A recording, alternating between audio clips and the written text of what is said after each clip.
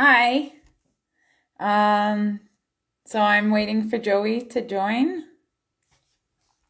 but this is our third live interview with SRLA alumni. There's Joey.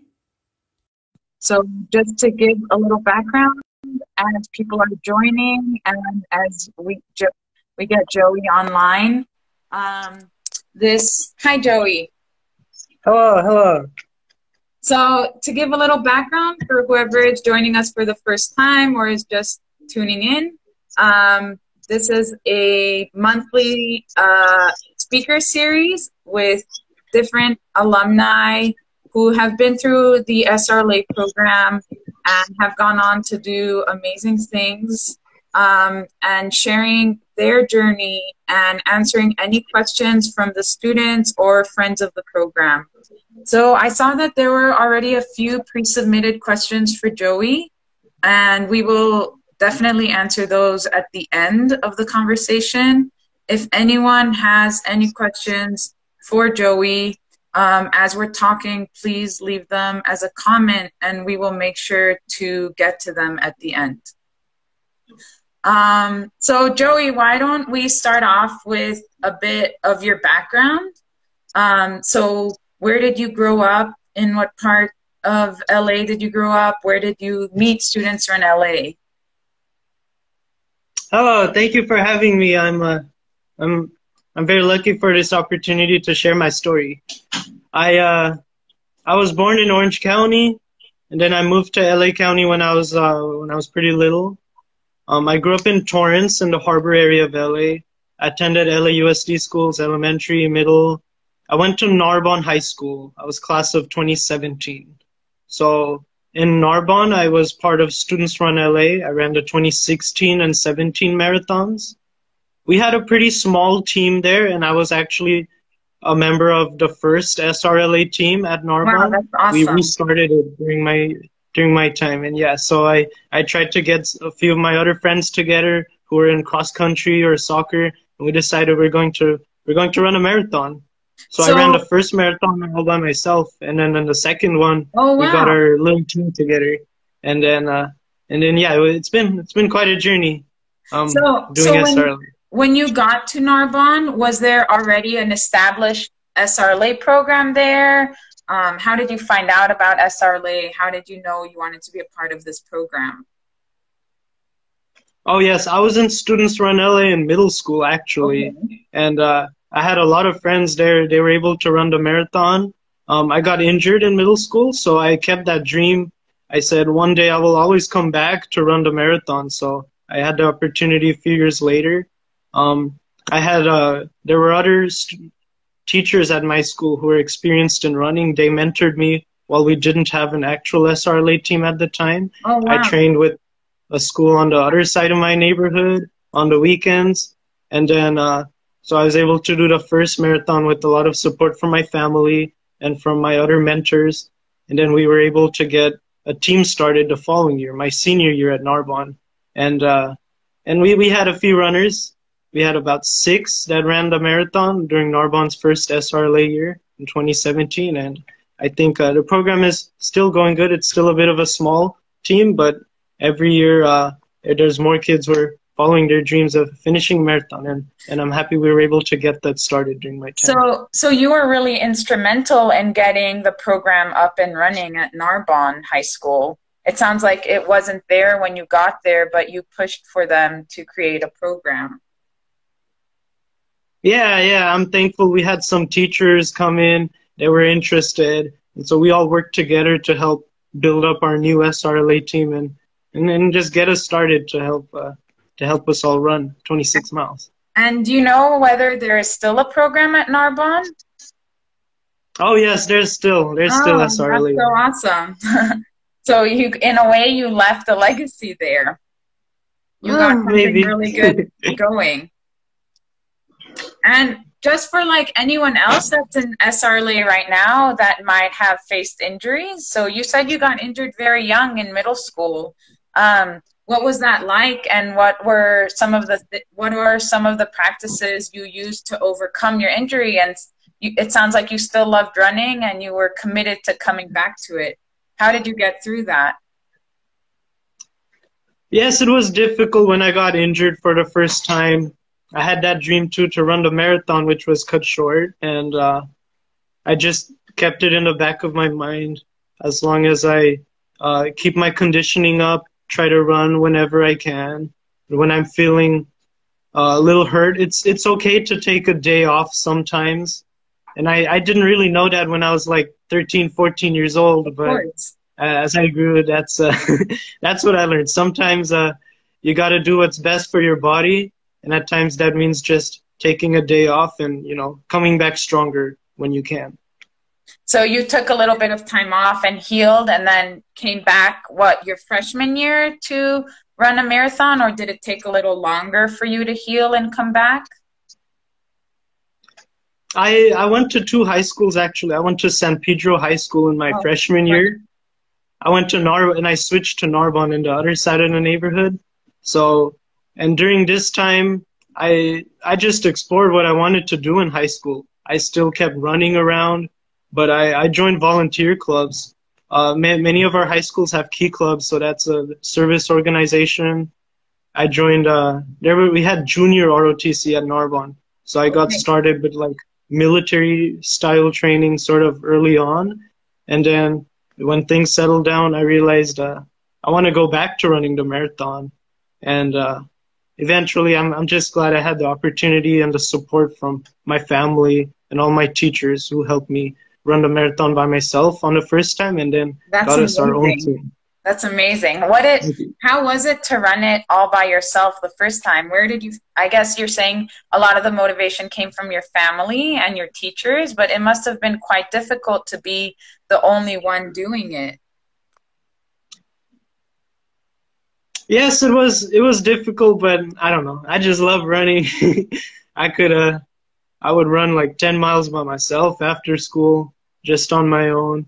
And I think just running in general, it made me feel like I had some control over my life, that I could do big things. And yes, just knowing that like I'm doing something big for myself and to hopefully inspire other people. Yeah. That motivated me to keep going on, even if I was the only one doing it at the time. And I had that hope that if I could do it this year on my own, you know, maybe somebody else will decide they can run a marathon too. So I tried to, I guess I tried to set the example a little bit. But it sounds like, yeah, it sounds like you set a wonderful example, because you said that the next year 6 people finished it with you, and that now there's a big program at Narbonne and people are running it every year. So you did set a good example. Thanks. And then the second year that you did it, sorry, I know you brought up ROTC and we'll go there in a second, but I just find this so wonderful. So the second year that you did it, now you had friends doing it as well. Did you notice any difference? Was it more fun? Was it easier to do it when you had a group around you? Was there a big difference between those 2 years? There's definitely a lot more motivation when you have friends doing it. Some of my friends, they were also my close friends from like junior ROTC or from other sports and extracurricular. So a lot of us were in our senior year by then. For us, it was just a way of like finishing off, doing one last something big before we graduated. And I think it was great having like other friends to help inspire each other and to just do the best we can, because whatever we did on a marathon, it'll help us in life later on. Yeah, for sure. So I guess that's a good segue to, so you're saying that during this time you also came across junior ROTC. So can you give a little bit of background about what ROTC is, how you found out about it? Was it something you always wanted to do, or you found out about it during high school? Yeah, tell us a bit about ROTC for those who don't know about it. Oh yes, ROTC, or Reserve Officer Training Corps. It's a leadership development program in high school. In high school, it's the junior version, junior ROTC. So many high schools, they have this program where they have retired military members become instructors, and then they have students, they wear uniforms and they do exercise. They teach them about the military. They don't have to join the military by being in junior ROTC, but it can help them. And it teaches a lot of leadership skills, a lot of the skills that SRLA teaches also. And of course, because the military really emphasizes physical fitness, SRLA and junior ROTC, it sort of went together for me.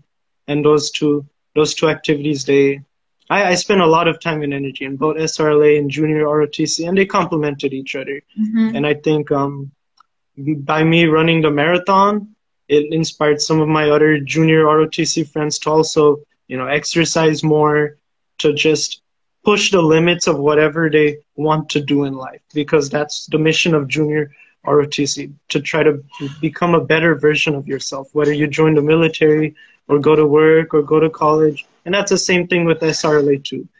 Just to be the best version of yourself and to push the limits and whatever you can do. Yeah, definitely. So when you joined ROTC, did you have goals of then joining the military, or like you're saying, you were going there more for learning leadership skills and a lot of the good habits that it seems that ROTC built for you? Or was it a dream, was it a stepping stone to college? What were the main goals when you joined ROTC? I always knew I wanted to join the military for a long time. Wow. I'm the first in my family born in the US, but I do come from a family of civil service in Bangladesh. Bangladesh is where my parents immigrated from. So my grandparents both worked in the Bangladesh Railway as civil servants. My grandmother, she became a freedom fighter. She was a doctor Wow. for the troops, and there wasn't a civil war in 1971 in Bangladesh. Okay. My grandma told me stories about war, about how she helped her people fight for freedom. And that always inspired me, because I just wanted to make my grandma and to make my family proud. Yeah, so wow, it's amazing. Yeah. So your grandma... So the military was, yeah, go ahead. No, I think we need a whole other hour to talk about your grandma. We need a whole interview with your grandma, it sounds like. Did she come to the United States with you, or that was just your immediate family? Did you get to grow up with her? Yes, my grandma lived with us for the last 15 years of her life. So she told me a lot of stories about Bangladesh, about how she did her thing for her country, how she believed in a free Bangladesh. And that's why, that's what motivated me to, to run also, just to be the best version of myself, to do something good for my community, and to join the military, because I have a history of service and I want to continue that. Wow, that's really amazing. So while you were in the ROTC, I don't know a lot about it. Is that something that how did you get from ROTC at Narbonne to ROTC at UCLA? Did you know you wanted to go to UCLA? Did you go specifically to UCLA because they have a good ROTC program? How was that connection formed? Yeah, I think UCLA was a lot of our dream schools back in Narbonne. For many of my friends from LAUSD too, UCLA was, is up there. We all want to go there. So, and also I needed to find a way to pay for college, financial aid, student loans. It's a lot. It's a lot to think about. So the US Navy, they offered me the scholarship. I applied for the ROTC, the college ROTC scholarship. It's just like a college application, basically. They ask many of the same questions. What did you do in high school? How was your grades? And so I was lucky enough to get awarded the ROTC scholarship while I was in high school, my last year. So the US Navy paid all my tuition at UCLA. Wow. And yeah, I got a lot of help because of the ROTC program. Now I will have to do 5 years as an officer in the US Navy. I'm currently an ensign right now. So that's the first officer. The ROTC program, it provided me a pathway to going from high school to going to college, to making it through college, and now having a career as a military officer. And when you apply for an ROTC scholarship, is that at any UC or it's only at certain ones if someone's interested in doing that? Is that an only UCLA program? Does every UC have that, or how does that work? Yes, ROTC is a pretty big national program, actually. There's Army, Air Force, Navy, Marine ROTC scholarships. So Navy has it at like UCLA, Berkeley, USC. So many of the big universities have Navy ROTC programs. Many other universities have Air Force, Army ROTC. So there's lots of choices when it comes to military ROTC programs, and all of them offer scholarships. Many of them are full tuition, 4-year scholarships for school.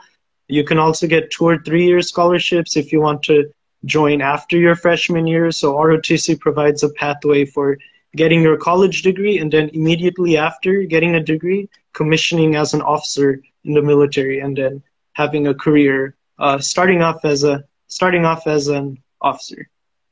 And then while you were at UCLA, you must have had a really full plate because you both were trying to get a degree. And what did you get a degree in at UCLA? I was an Asian American Studies major at UCLA. I switched around a lot, and I think that's something I sort of learned in college. There's a lot of things you can do in life. There's a lot of things you can do in college too. You could be a science major, social sciences, humanities. And so a big part of my time in college was exploring what I have to do. But when the lessons I learned in SRLA, like we ran a marathon, life is a marathon, so college was a bit of a marathon too. My first major didn't turn out as good as I liked, so I had a lot of help from the ROTC program, provided me a lot of mentorship. UCLA has many resources. Most UCs and Cal States have lots of resources to help students figure what they want to do in college and in life. So I found out I like the social sciences. I like learning about people. And since I'm joining the military, I'll be leading sailors one day. So I like working with people, and the social sciences, that provided me a way to, I made it through UCLA with the support of ROTC and all the resources we had at the university. So first of all, I think that's such a great message for anyone looking to go to college, any incoming freshmen. I think there's often a lot of pressure that you need to know on day one what you want to do. And like you said, that's mostly not true for anyone that goes to even like UCLA, like a wonderful institution like UCLA. You shouldn't feel stressed or pressured if you haven't had it all figured out on day one. You can make your way through different majors until you find one that fits you. And probably, I don't know what advice you would give the students, but it's probably better not to stick with the major if you're not really enjoying it. Better to switch and try something else. What do you think? Yes, completely. So, and then the other thing that I really liked was completely.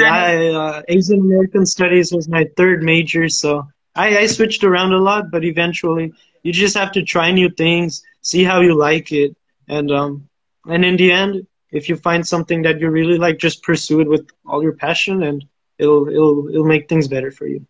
Yeah, I totally agree, and I also like the other side of what you said, that through some of the struggles you maybe had, you had some support in your situation. That support was through ROTC, but finding some form of support is really helpful because college can be overwhelming and there's all these decisions you have to make, and if you're doing it on your own, it can be really difficult. So kind of like how SRLA taught us that with a group we can accomplish so much more, finding some group, whether it's like a club that is also interested in a similar major to what you're doing, or ROTC sounds like it gives you a really supportive community, but finding some community that will support you through the different difficulties that you face in college.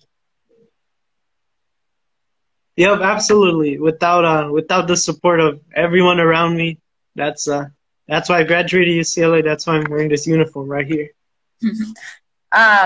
And what were some of the challenges? Like, I just think I also went to UCLA, and I think that even just being at UCLA is very difficult. So you were both doing UCLA and also ROTC, and that must have been extremely time consuming.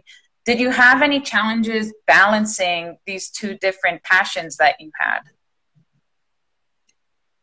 Yes, ROTC was like a job. Well, it was a job since it did pay my tuition at UCLA. ROTC was my job, and we would, sometimes it was challenging when I'd have to wake up at 5 a.m. and we would run around 4 miles around the school on Monday, Wednesday morning. The running around part as a marathon runners, that wasn't too bad.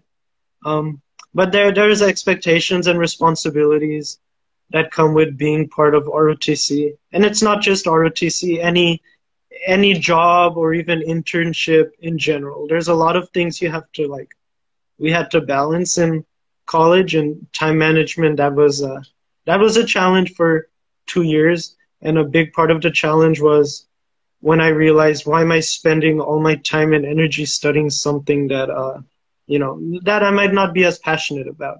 And so, for me, after I found a major that I liked, after I found I liked learning about people and learning about people that connects to my role in the military too, as a leader of sailors one day.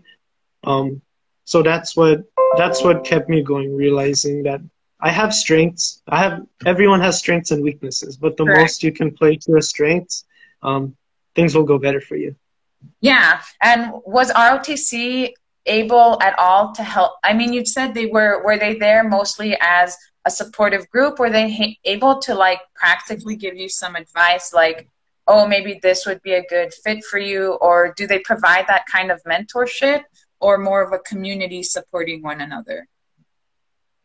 I think they provide a bit of both. We would have upper class, we were called midshipmen, so we'd have upper class midshipmen, the students, and they would give us advice on what classes to take for your major. Because when I came fresh from Narbonne, I didn't know anything about college classes.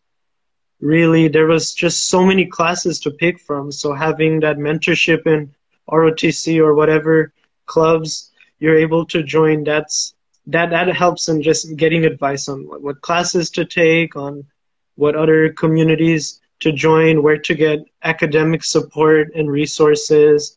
And I also had officers.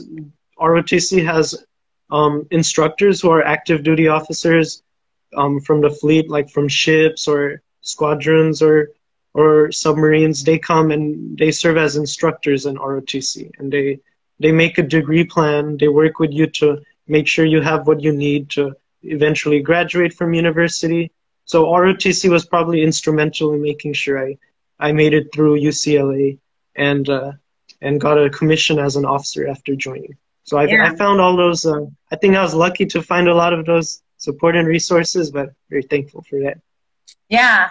And then once you are in your senior year of ROTC at UCLA, are they setting you up for what you're going to do next? How is that transition? Because I know that's a transition a lot of people struggle with, going from university to a career. And it sounds like maybe there was some stability knowing that you had a career after, but how does that transition work? What does it look like that year between?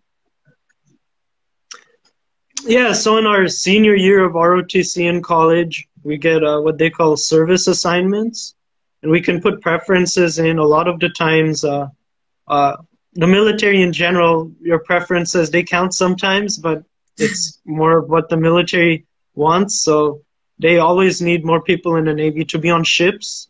We also need aviators to fly planes. We need submarine officers. So the Navy has all these jobs they need filled out, and often they go by your merit, so like how good you did on your classes in ROTC. And so I got picked to go on ships. I will be a surface warfare officer in the next few years. So I'll be on a ship out of San Diego. And that's how the transition sort of works for us. We get assigned our jobs, and then when we commission as officers in our very last week of university and graduation, then we get our orders to start training at more schools. There's training schools the Navy has across the country. So I'm actually going to San Diego next month to start my ship training. And this is your first year of post-college? This will be your first year? Yes, yes. Wow, okay. So I it's very graduated in exciting June, for yeah. you. Yeah, it's nice to have some stability. I really appreciate that with the military and ROTC. It's not easy. The military is definitely not easy, but I think it is very direct, and they do tell you what you need to do. Some things you have to figure out on your own, but a lot of the things, the military, they'll give you a path so you can hopefully find a way to succeed, like after college. And what was the position that you said you're training to do? Was that one of the positions you wanted to do? You're happy with where you're headed now? I'm happy about it. I'm going to be training to be a surface warfare officer. So surface warfare, those are ships. Our ships, they have lots of guns, missiles, sensors. They have a pretty big engine. So surface warfare officers, they operate ship systems. They lead sailors to operate all those systems. So it'll be a mix of like learning about the ship and learning how to work with people and like my fellow sailors there. I'm excited because I have a lot of friends from high school who joined the military. They enlisted straight out of high school. So those people are basically my age now, and I'll be in the position to hopefully provide mentorship and leadership to them as an officer. So it's pretty humbling knowing I'll be leading people basically my own age out there. Yeah, and these are people that were maybe in the junior ROTC with you at Narbonne? Yes, many of those were actually in junior ROTC, and if they didn't want to go straight to university, they went straight into the military. Some of them were also in SRLA, and so it's pretty cool that when I see the sailors on my ship next year, I know I'm going to be looking into the faces of people from my neighborhood, basically. Wow, that must be really amazing. And it's nice that the ROTC, for any students that are interested, it seems like it gives you different career paths. Whether you want to go to university, you can find ROTC in the university, or if it's not a good fit for you, you can go enlist straight in the military, and the junior ROTC kind of set you up to do that. So there's many options, it sounds like. Yes, absolutely. For me, SRLA and junior ROTC, it gave me some of the skills to make it through college, just knowing that, not everything's going to be perfect, but sometimes you'll have to be uncomfortable. But if you keep at it, you'll be better off than when you were before. So that worked for me going through college. I have an old buddy. He did SRLA too and junior ROTC. So now he's in boot camp for the Navy. He enlisted. And I'm pretty sure many of the lessons which I learned that got me through college, I'm pretty sure he's relying on them right now to get through Navy boot camp. And then maybe you will see him, right? Yeah. Excited for that. And so for people that might not know much about the Navy, does being part of the Navy also allow you to see parts of the world you might not see otherwise? I imagine you will be stationed all around the world, possibly. Yeah, so Navy ships go on deployment all over the world. My ship is in the Pacific Fleet. So we have Pacific Fleet is the biggest U.S. Navy fleet. They do deployments all over Asia. Sometimes they go through South America, the Indian Ocean. So I'm excited to be out there because honestly, if it wasn't for the military, I'd be a little scared to travel. But the military, they make you travel whether you like it or not. You're going to go out there and you're going to see the world. So yeah. I think at this stage of my life, yeah, that's how I'll have to grow. But it sounds like from what you have said, both students from LA and ROTC have taught you a lot of lessons to face such fears, of overcoming fears and doubts and going out and doing it and doing what you want to do.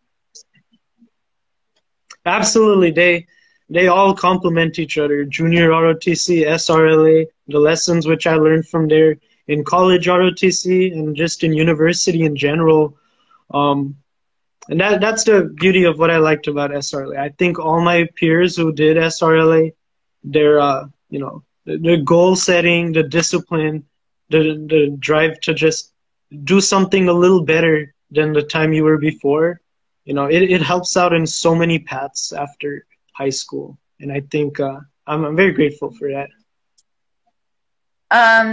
So asking one of the questions that were left by students, maybe this will make sense to you. What is your dream TDY destination? Okay, yeah, TDY, that's temporary duty. So oftentimes the military picks people to go to other places where they're needed outside of their regular duty. So if, like, my primary duty will be on a ship, they could ask people to go to other places, maybe like to a ground deployment somewhere, or to train with other countries. So in terms of my dream destination, I want to go somewhere in India. The Indian military is actually one of the bigger militaries in Asia, and the US Navy and the Indian military, they've been doing joint exercises for the last several years. And because I have family connection in Bangladesh, which is right next to India, I would love to work with foreign militaries in that region, especially the Indian military, because the US diplomatic and military forces, they're focusing on Asia a lot right now. Yeah. And as an Asian American myself, it'll be interesting, like, to be on the front lines of what the US diplomacy and military is doing out there. Yeah. And is it possible that maybe you will make it to India as part of your Navy service as well? I sure hope so. They've been doing many exercises together between the Indian Navy and the US Navy and our other partners in Japan and Taiwan. So the US Navy has a very heavy presence in the Asia Pacific region. And I hope to be out there someday. Okay, yeah. I hope you stay safe. It sounds, yeah. But hopefully through diplomacy, you can stay safe and meet many people still. Is there anything else you'd like to add? Any advice we didn't go over? Anything you want to mention to the students? Well, to everyone who are considering their next path in life, I guess just remember to take it one step at a time. I remember at a marathon, I would take it sometimes mile by mile, step by step sometimes, especially after mile 20 when everything's just hurting. So yeah, when you think about that, it'll help you get through a lot of the challenges that you might face in college or in work, in life in general. Just take things step by step, mile by mile, and you'll be better off than when you're started, and you'll be proud of yourself for doing something big. Yeah, I totally agree. And I hope a lot have learned about the ROTC, and that sounds like a very a great path for someone in high school looking for a support group and some structure and ways to get to college and career paths. I definitely learned a lot, and I hope the students did too. So I guess we'll sign off with just thank you very much for your time and your service. We're very lucky to have people like you in the military, and I hope you stay safe. Thank you too. I appreciate having the chance to talk to everyone. So everyone, just dream big, do whatever you want with your life, and make us all proud out there. Have a great evening. Thank you. You too. Bye. Good night.